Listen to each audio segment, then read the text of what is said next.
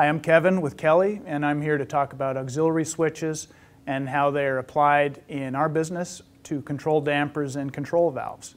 When a building automation system or a control system needs to know status, open-close status of a valve or a damper, typically an auxiliary switch is used. And there are a few choices and a few ways to select an auxiliary switch.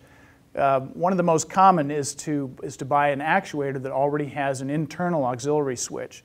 They're the easiest, they're the quickest to install. Here's an example right here. This one shows the auxiliary switch contacts on the label, and they're inside, they're built in, which makes it really easy and quick to install and wire. If you find that you need auxiliary switch contacts and your actuator doesn't have them, there are some other choices that are available to you.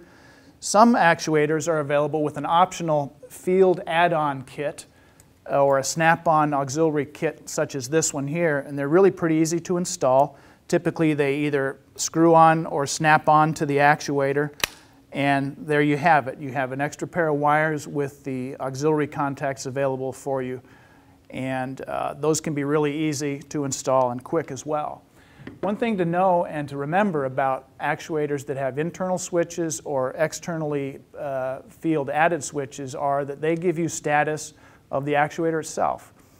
They can come loose. If the actuator comes loose from the valve linkage or the damper linkage, what you'll get in the building automation system is the status of the actuator drivetrain, not the damper or the valve itself. In most cases, though, that's not a problem, and these types of aux switches are really popular. Another option for adding auxiliary switches to your control device is to use a TS470. For example, this is a very popular damper position switch, and they're very easy to install, very simple device, and cost effective. The attractive thing about these is you can just very easily and simply attach it to a damper shaft, and as the device moves up and down, when the damper rotates, it causes a contact to switch. Makes it very quick and easy to get aux contact function that way. This device is actually available in 4 different models. This is a single pole double throw switch, just gives you one set of Form C contacts.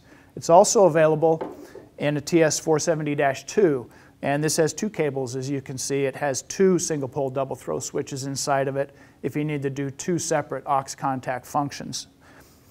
Another device, if you're in a plenum and you have to meet a specification that's calling out plenum-rated devices, is the TS470P. That has a stainless housing, and it comes with a plenum-rated cable. So that's a third option.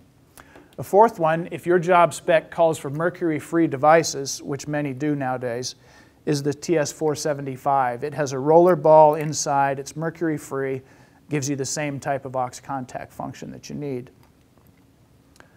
Last but not least is another solution for aux contacts, and that is a whisker switch. The LS45 is a very popular item.